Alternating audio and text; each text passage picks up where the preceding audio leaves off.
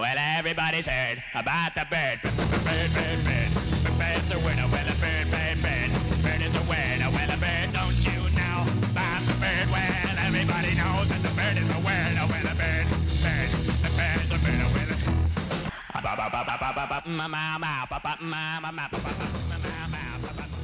hello, my friends.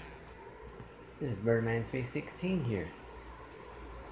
You notice I have my Firefly camera on the charger.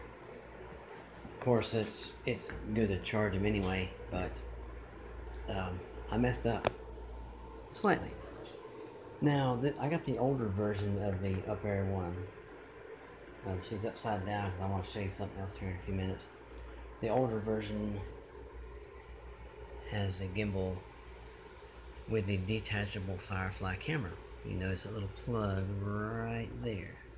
The old USB, mini USB, not the micro but the mini.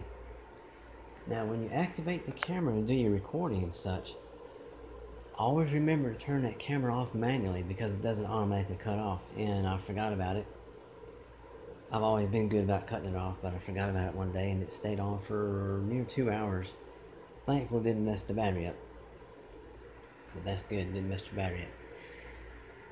Now here are some mods that I've seen on YouTube. There's a guy by the name of RC Man. He suggests that you take off that cover that's on the factory VTX on the upair one, because it gets really hot in there and causes squiggly lines and causes your FPV to break up and whatnot from the heat from the VTX not being able to breathe. He did a mod. I'm not trying to one up anyone or anything. I'm not trying to do better or whatever like that. I'm just kind of taking ideas that I'm learning on YouTube and kind of thinking about them, studying them, putting my own little twist on them. Now what I did was, you notice that piece of Lexan, a small Lexan strip, and these bolts are 3mm. They're actually from a Nitro Stampede engine mount from old Gravedigger number 2, and they bolt right up to where the other screws come out of there. You can see it right there, and if you look on it, well, you can't really see it, but it's got those nuts that are built into the plastic and whatnot. And I just took a piece of Lexan and cut a rectangular shaped piece of Lexan as a strap to hold that VTX in place so it won't flop around and vibrate and stuff. It's only held on by 2 wires. You got your wire for the going through the body and coming down for the gimbal. I mean for the VTX going through the arm. There's the antenna right there.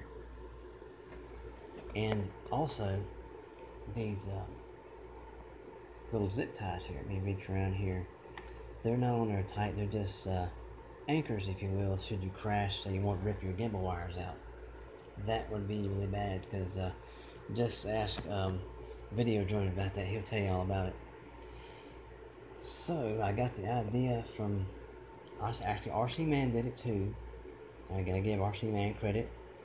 And also Video Drone done the same thing with the gimbal.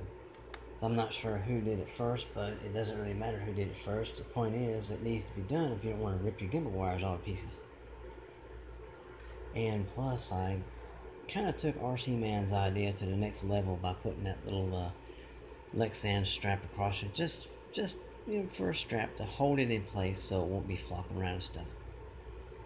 I would love to find me some titanium screws to replace those 2 screws with, and maybe also these screws here for the LEDs, and the landing gear screws and the motor screws. Well, at least take 2 of them. Leave 2 steel ones in there and put 2 titanium ones in there, because those titanium ones are really strong and yet lighter, and anytime you can lighten up a vehicle, it'll be less pull on the battery because the motors have to work harder. This thing weighs quite a bit. It weighs a lot. I mean, you don't want to hit anything with this or anyone with this, or this thing weighs quite a bit. Once you put your camera in, put that great big hulking battery back there, and yeah, it's going to be some weight. But anytime you can shed even just a little bit, hey, it all adds up. It adds up. I just wanted to go over that with you guys and all that good stuff. I think it's very important for all upair one owners to be aware of these little modifications you can do to, lighten it up a little bit. Plus, let that VTX breathe. If that VTX can't get no air, it's going to get hot. It's going to cause issues with your FPV screen not acting right. I think the newer version has this cover, the original cover just like this on here. I'm not positive because this is the older version, and I don't really know. I can't really make that call. But anyone that's got the newer version, they can chime in and see, does it have that same cover, aluminum cover, big old thick aluminum cover that goes over top of that VTX. But this has been another Birdman 316 video. Sayonara.